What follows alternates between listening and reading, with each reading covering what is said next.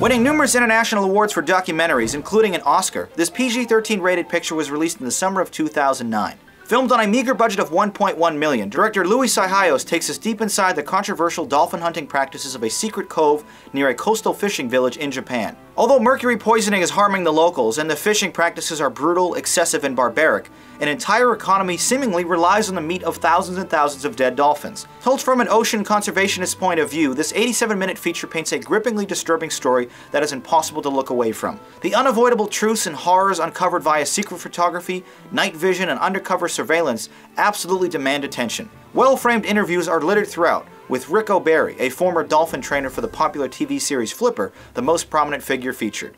The highlight of the fast-moving picture is a harrowing sequence where Louis' team risks being captured as they sneak into the cove after dark to plant the hidden cameras used to capture the movie's most incredible footage. The music, editing, and suspense is ramped up considerably here in what feels like a wonderfully executed scene from a James Bond caper. We came to realize that this was going to be a much longer process, so we utilized our time over there doing reconnaissance, planning.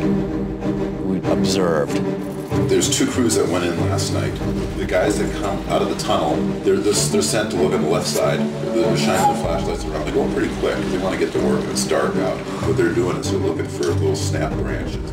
They normally go up there when they have dolphins in the lagoon. They go up and check it out to see if anybody's photographing. What I'm saying is we go in there.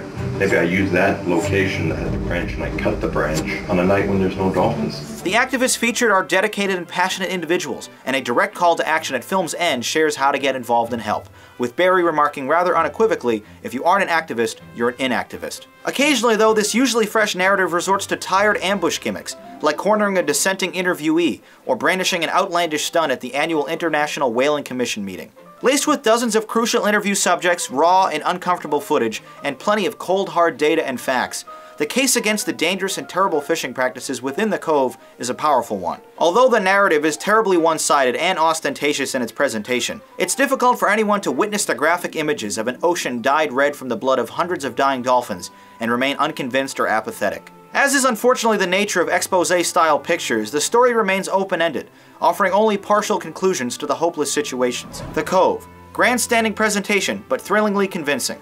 Now let's see what you had to say about this documentary in the YouTube comments.